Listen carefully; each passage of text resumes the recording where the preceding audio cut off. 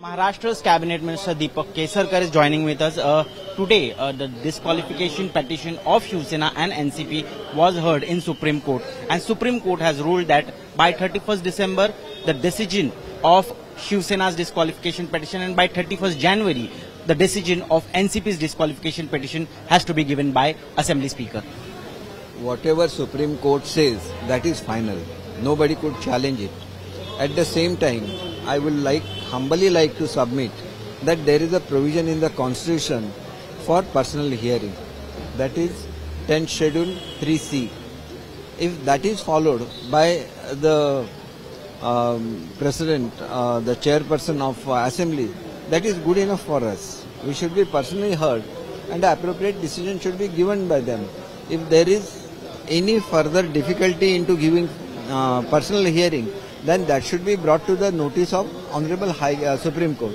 And I think definitely there will be some relief because it's a constitutional provision. Assembly Speaker has already filed an affidavit saying that time till 29th of February should be given, but court has not ruled in favor of that. In fact, Speaker is trying to tell that there will be a Diwali vacation, then there will be an winter assembly session. So we need some time. Whatever he was supposed to say, the Attorney General must have told it in the Supreme Court. In spite of that, if such decision has come, it is only for the Supreme Court who could reconsider it. That's why the process should go on.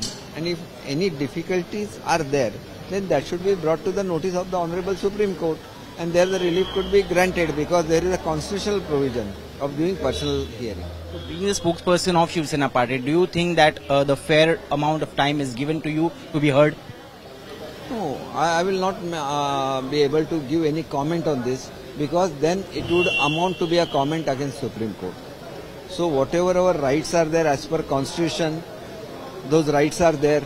And in first place, the chairperson of the Assembly will have to uphold that.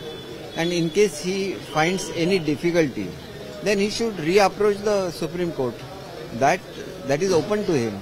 But the process should start. The process of giving personal hearing should start, and that is the constitutional provision. So I think that he should first start that, and then if he faces any difficulty in giving the decision within time, he should reapproach the Supreme Court. That is the only way out.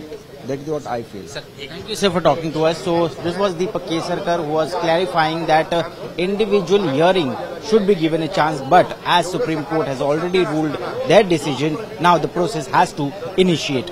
With camera person Samir Shanbag, myself Ritvik Bhalekar for India Today.